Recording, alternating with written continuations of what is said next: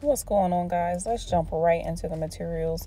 What you will need is foam board, balloons, a yardstick, your balloon mosaic template, tape, a blade, and a balloon pump, and some high shine. So what you see me doing right here is putting together my template. It's just like a puzzle. It's going to be a shoe at the end, and I just put the papers together to build a picture. I don't overlap them or anything like that, but I just tape them down just as you see. And once I get them all taped, I will cut them out. So keep watching.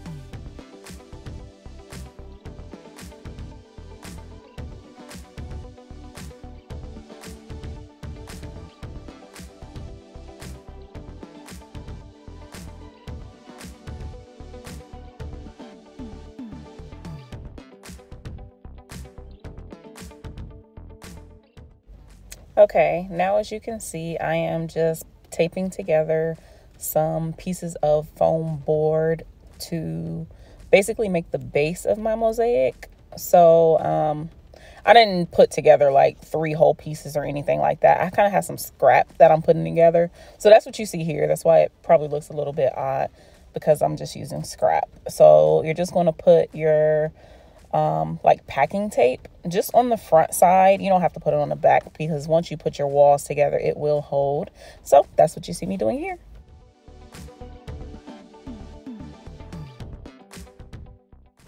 Okay, once you have your board taped together, all you're going to do is start taping down the template to your foam board, so that when you cut, it kind of stays in place everywhere else.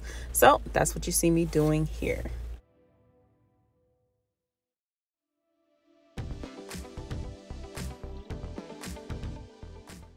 All right, now that we have that all taped to our board, we are going to start cutting out our shoe. Another thing we're going to do is, where you see the lines on the shoe, like the Nike symbol and the sole, we're also going to start cutting there. You can kind of pick your hand up there if you want. You don't have to do like a straight cut line, but you just want to be able to make markings so that you can kind of see it. Like, I don't know if you can see how I'm lifting my hands and kind of doing, it's just not a steady cut. Sometimes I do a steady cut. I just want to be able to see it so I can place my walls on top of that. That's all I'm doing. And I'm not trying to cut straight through the foam. I'm just trying to kind of make markings on the board, if that makes sense.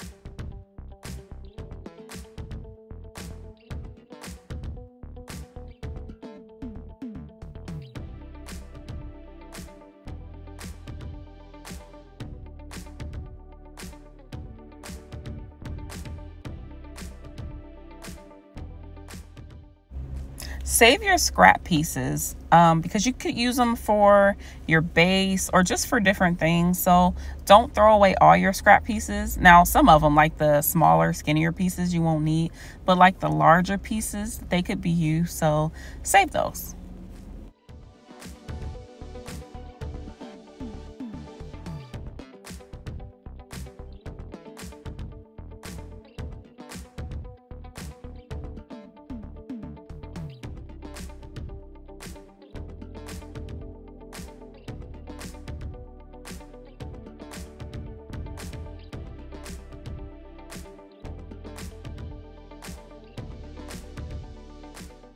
You're going to want to make sure you have a cutting mat and a yardstick.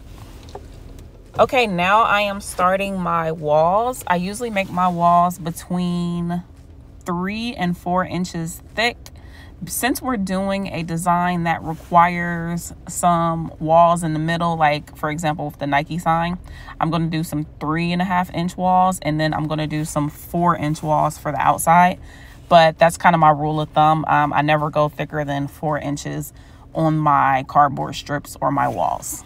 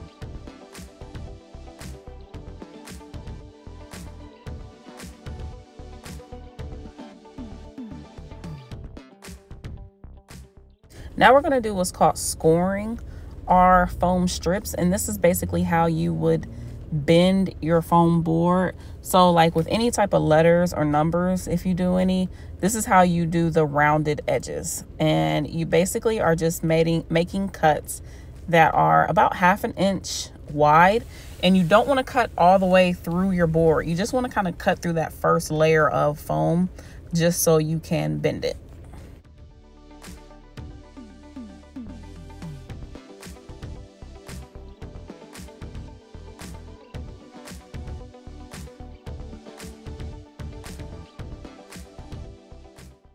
All right, once we get done scoring our strips, it is now time to glue them down. So remember earlier when we made the cuts, you know, like along the Nike sign and on the sole and all of that, this is where we glue our pieces and kind of put together the puzzle. So you can do this one or two ways. Always have your glue gun on the cool setting, because it's just way more forgiving and just easier to use like that. So that's what I am doing. So if you have a strip like this that is not long enough, you will just use another strip and cut it, you know, where you need to cut. So that is what you will see me doing. I do use the Bath and Body Works candles to kind of hold my strips in place. So that's what you see there.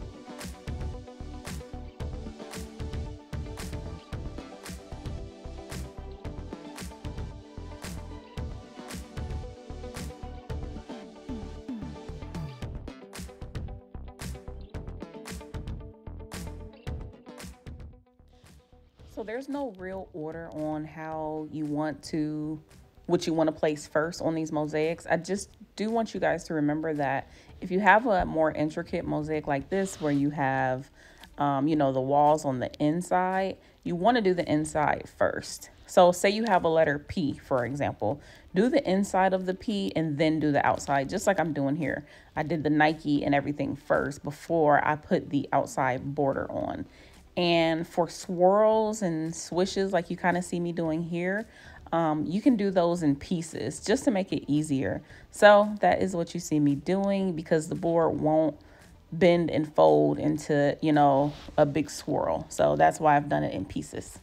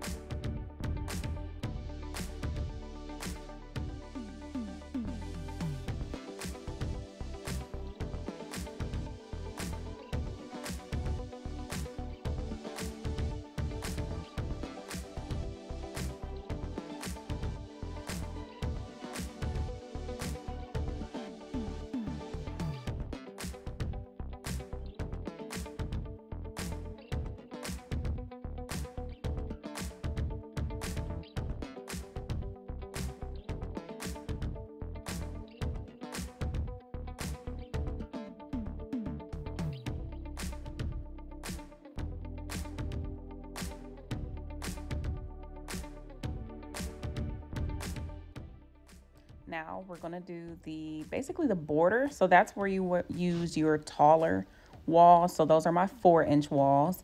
Remember, I put the 3.5-inch walls on the inside. So on the outside, I'm going to use my 4-inch walls, and I'm going to put my glue on the inside on the wall on the opposite side of the slashes.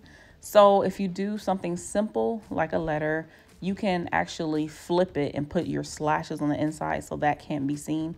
But since there's so much bending to this shoe, I'm going to go ahead and put the slashes on the outside. And that's okay, because that's not really what the focus is anyway. So don't even worry about that.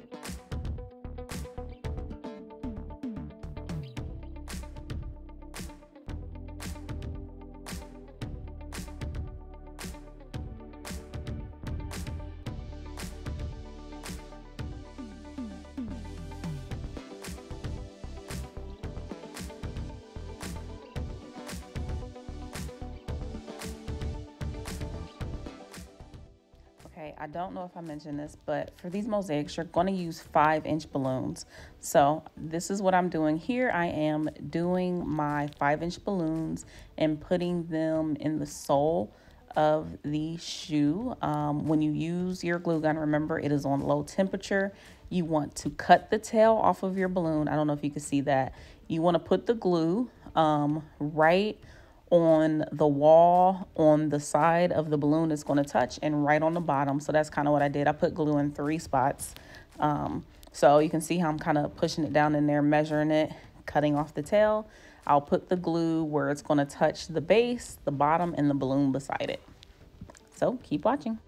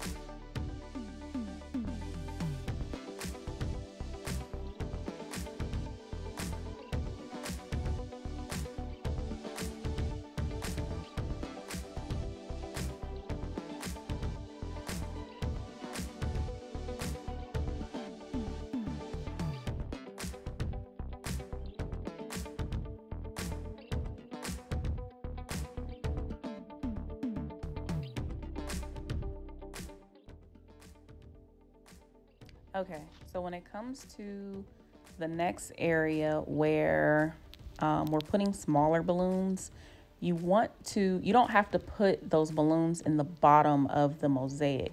You can just glue those to the wall and just leave them up. I hope that makes sense.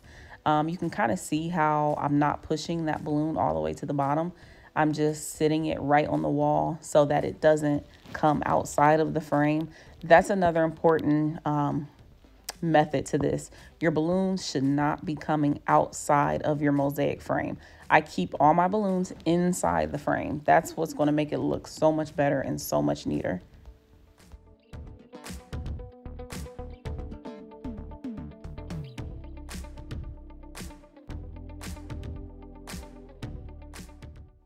Another key point to this is to never overlap your balloons. You want your balloons beside each other, but you don't want them on top of each other.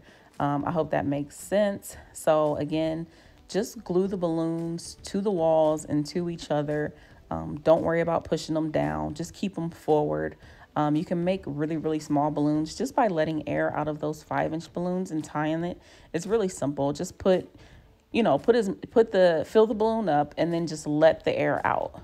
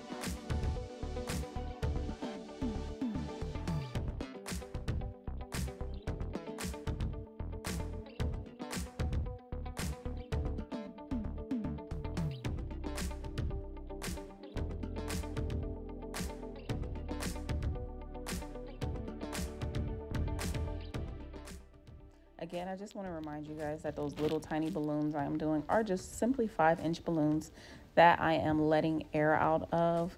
I'm sorry I didn't show you guys a little better view on camera, but it's really not that hard. It's simple.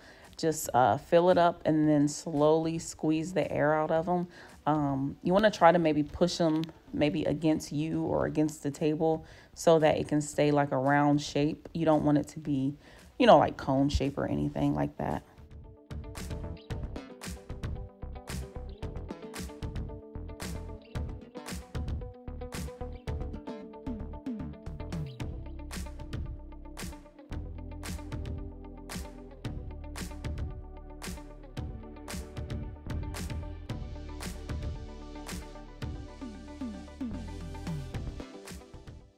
Okay, so here I'm just kind of filling in a few more areas with some smaller balloons. You can kind of fill until you don't see any more white background, or just fill until you just don't want to fill anymore. There's no wrong or right way to do this, but I just go in with smaller balloons. Again, as you can see, they're not really stacked on top of each other. And if they are, it's just the little tiny ones.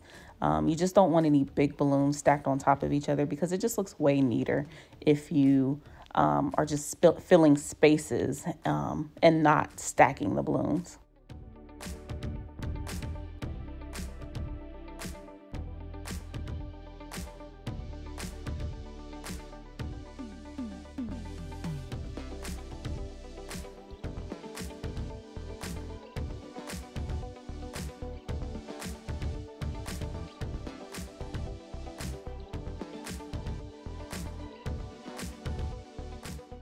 Okay, here I am going to make my base.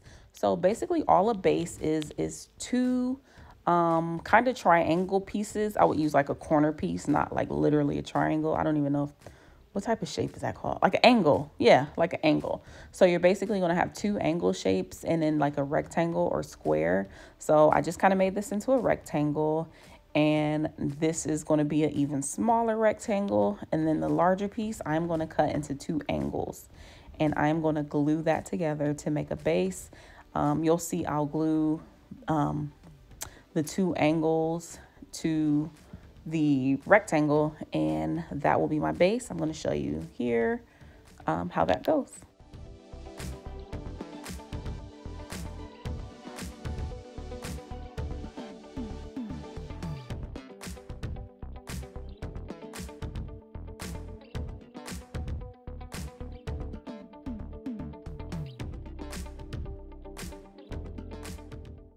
So I cut that Jordan symbol out with my Cricut. I bought it, I think it's a ping foul from Etsy. You can pretty much get anything off of Etsy, but that's what I did. So I'm just going to glue it with my low glue and just stick it on there.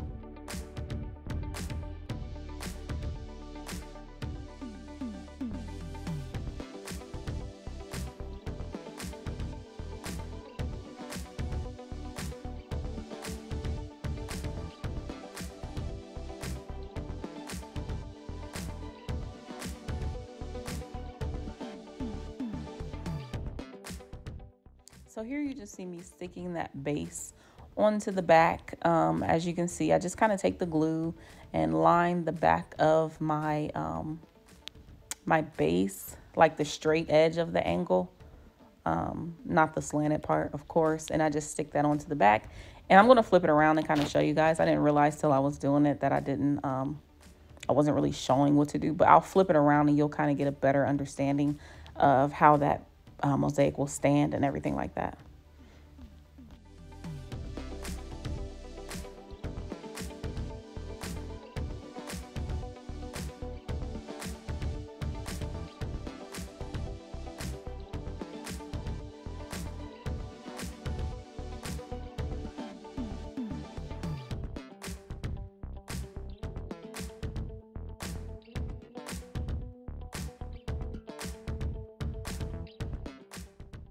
very last thing I do is spray my balloons with high shine, and then you are finished.